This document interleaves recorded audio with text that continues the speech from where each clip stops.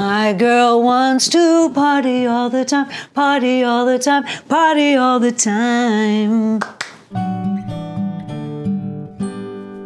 Party all the time. I happen to love that song.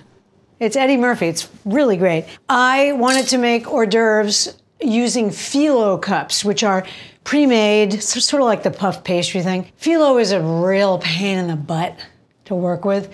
If you're making a large item like a baklava, something that's big, it's much easier.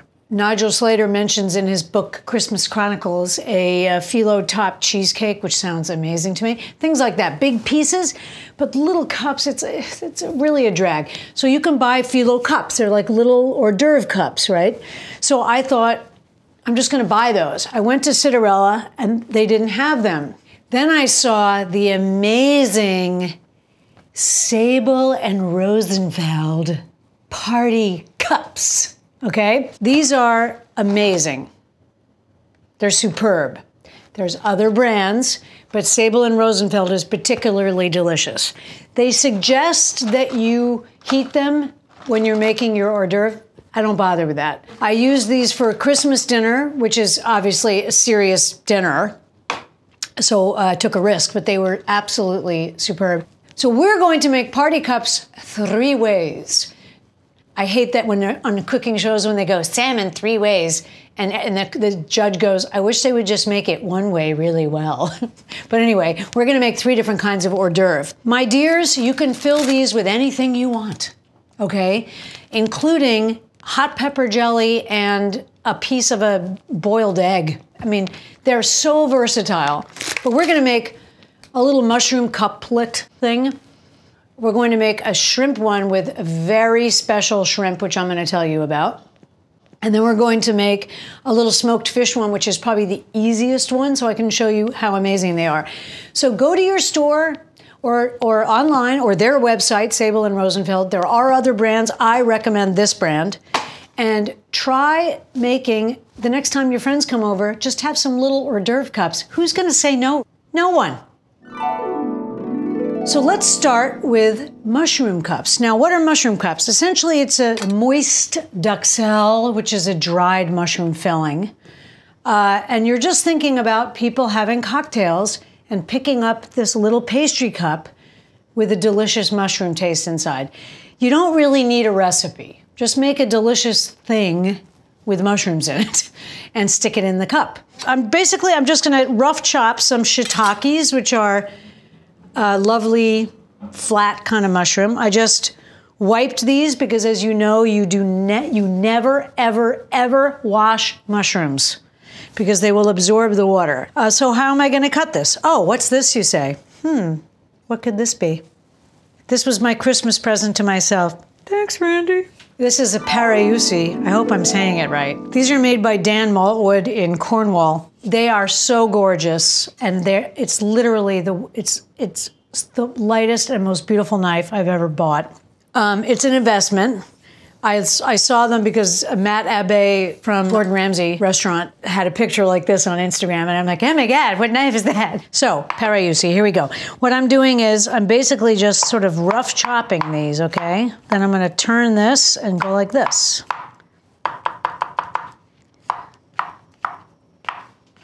Now I'm just cutting some shallots. Now I'm just gonna basically saute these, and I'm gonna use some interesting spices and stuff from my Akko spice library. I picked some at random, basically. This is Kashmiri chili powder, who knows? Green pepper granules, dillweed, that's me, I'm dillweed, and Euphrates mint, which is hilarious because when I first took it out of the pack, I thought it said elephant mint, so I called it elephant mint, but it's really Euphrates mint. Let's go. Hot pan, olive oil. I got the curvy one. Boo, boo, boo, boo. I'm actually gonna do hot pan butter. A little butter with mushrooms is very luxurious. So you don't need a lot of liquid because mushrooms release a ton of liquid. Don't forget that. I'm actually gonna break this in half. I'm gonna throw in my shallots, or shallots as they say. Sizzle this up a little bit. Do you guys know about this show on Amazon Prime, Britain's Hidden Villages, which is hosted by a lady who's very famous in England, who I remember deeply from my childhood, called Penelope Keith, who's an actor. She was in a very famous show called The Good Life. She's a dame.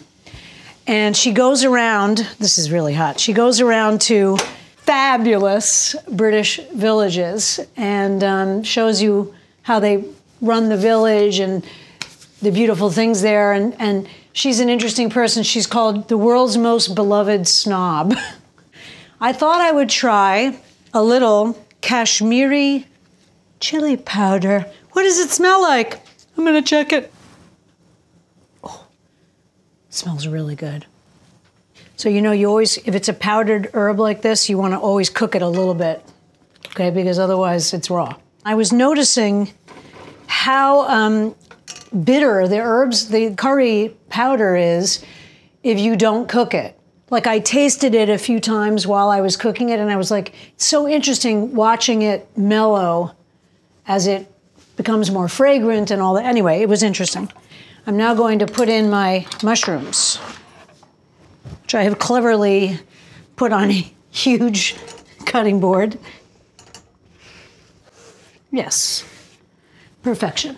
Sort of just sauteing these down. Now I want these to get soft. I don't want an al dente mushroom in there. So I'm gonna put a little salt. Okay, I'm gonna turn this up a little bit. I'm gonna taste this.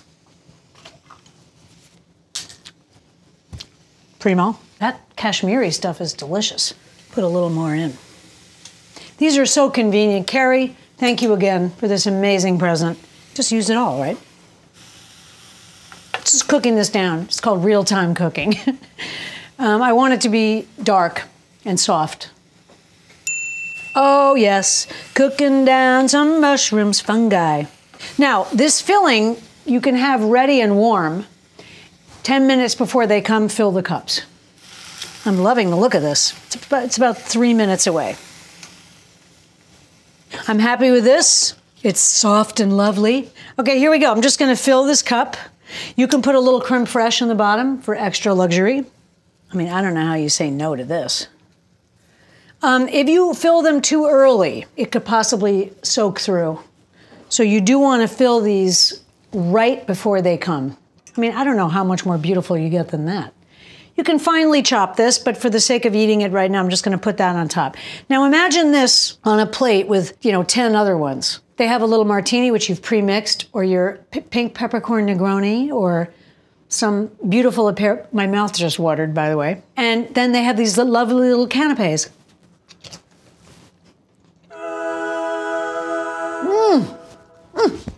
Oh, it's delicious. God. Oh, that chili's good.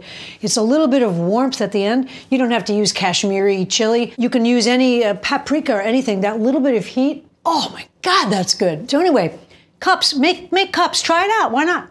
These are mushroom cups. Let's make another cup. Now we're gonna try a smoked fish cup.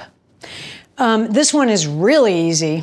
So if you don't feel like cooking at all, you can do this. Get your Sable and Rosenfeld cups. This is Katzmo smoked trout. I'll be honest with you, I haven't seen Katzmo make this product before. Katzmo is in the Catskills. I'm gonna just cut a piece of this for demonstration purposes.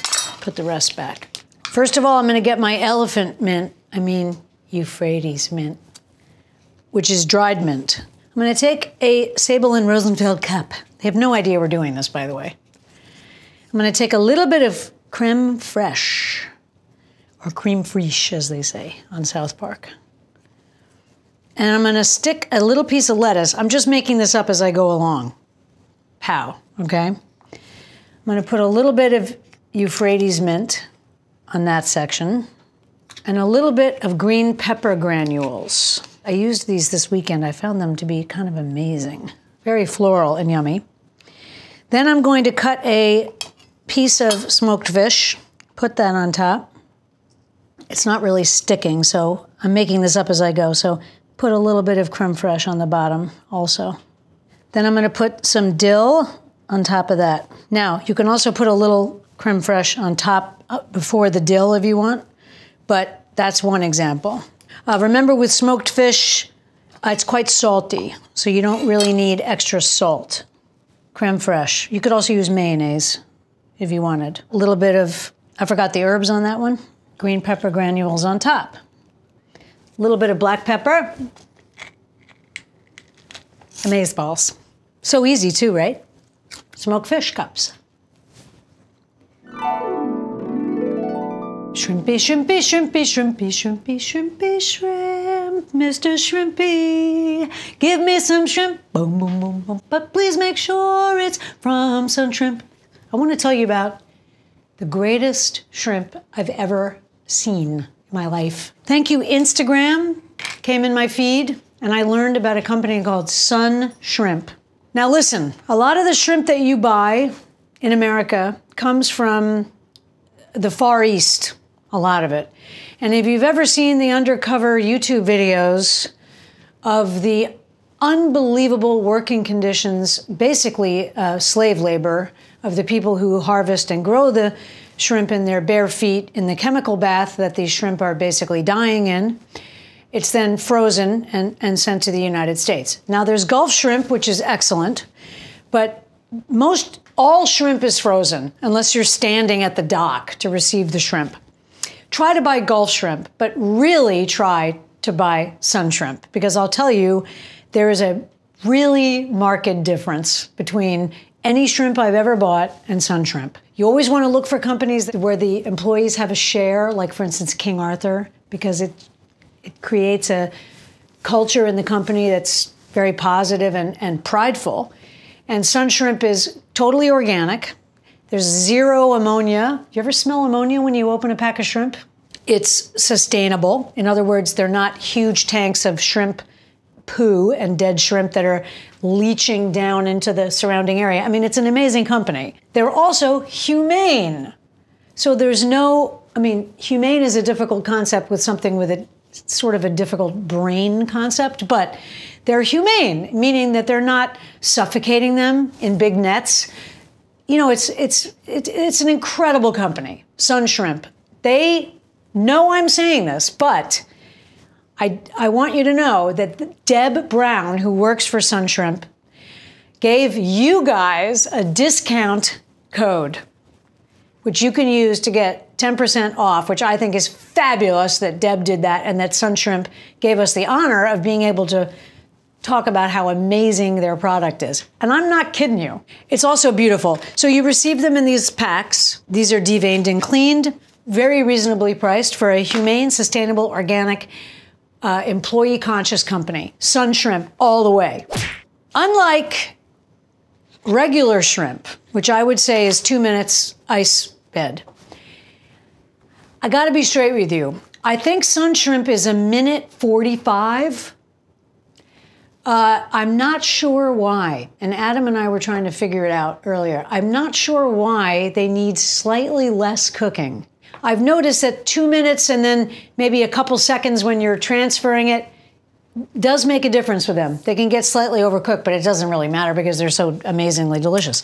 So let's go ahead and cook our shrimp. I'm going to just open the pack. Zero smell. You just take them out of the fridge, the freezer, throw them in your fridge the night before, and I'm just gonna boil these.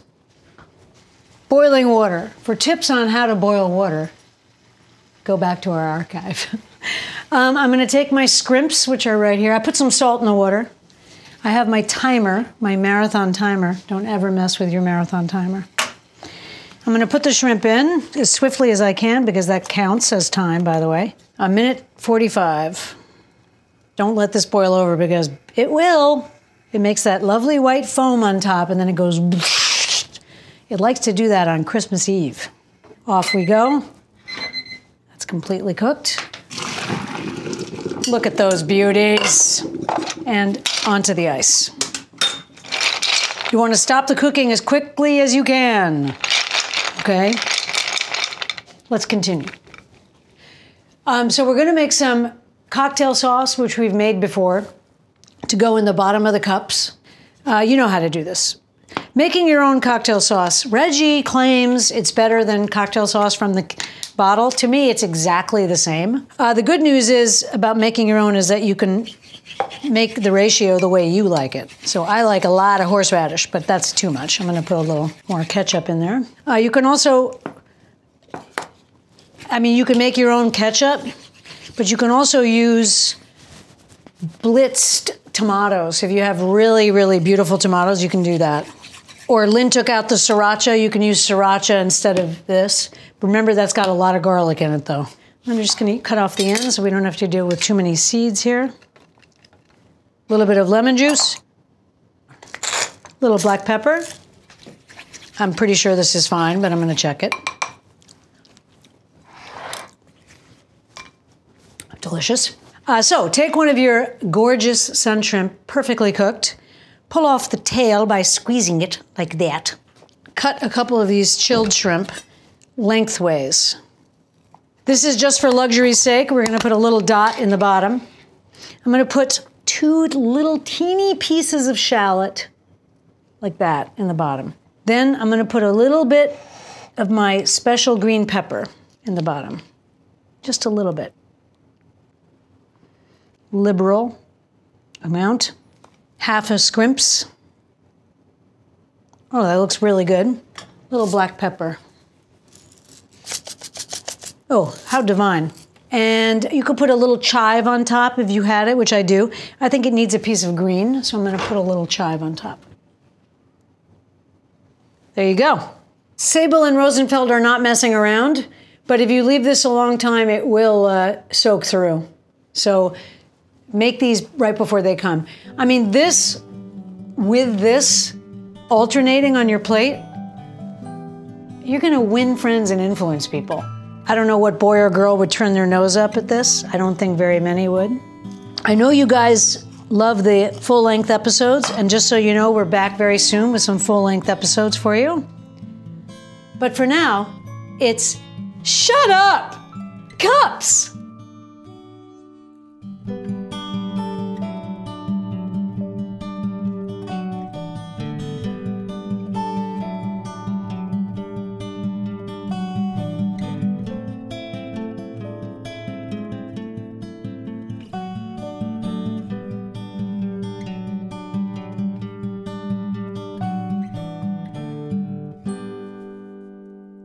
Shrimpy, shrimpy, shrimpy, shrimpy, shrimpy, shrimpy, shrimp, Mr. Shrimpy, give me some shrimp, boom, boom.